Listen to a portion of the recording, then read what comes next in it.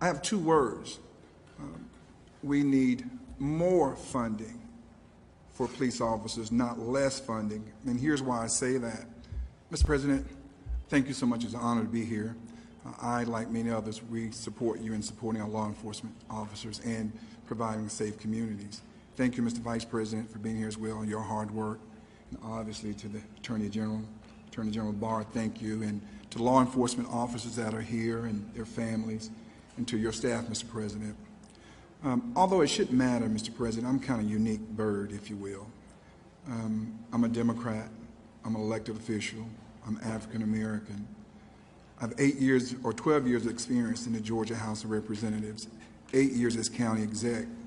And as county exec, I've had to manage a very large, probably one of the largest police departments in the state of Georgia. But I've also had the unfortunate experience of having to meet with family members who lost a loved one from a police shooting. That was probably the most difficult part of my job. But I've also had to deal on the other side where I lost 2 police officers in one night, among several others I lost, but I lost 2 in one night. By the way, they happened to have been African American. And going to meet with their family members as well, young wives with young babies, and having to experience seeing them lose a loved one is nothing anybody would want to do. But I can tell you this, Mr. President, by and large, most law enforcement officers, those men and women who honorably wear their uniforms each and every day to go out, when they're running towards a situation, others are running from it. So we have to stand with them.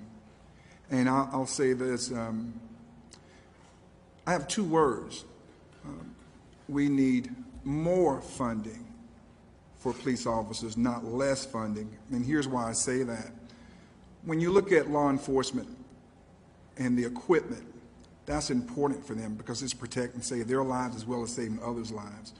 But clearly more money is needed to buy less lethal enforcement types of tools like the bowler, what they call the bowler wrap. Right. We also need resources for them. Officers usually, almost always, only get the psychological exam prior of being hired. It's part of the examination of getting hired. But afterwards, they're not given those type of psychological exams or assessments. And when you look at them, they've been on, let's say, the beat 4 or 5 years nonstop, and the number of calls they're getting, the number of situations. That's the way we can detect, are they burned out? Do we need to put them somewhere else? That's important. And finally, Mr. President, community policing is important, that relationship, that trust, being fair, but enforcing the law. And most people, including black people, they want law enforcement to be out there enforcing the law. I think people just want it to be, they want them to be fair, they want them to be swift in justice. And we lost a baby girl too in Atlanta, 8 years old, and it wasn't to a police officer.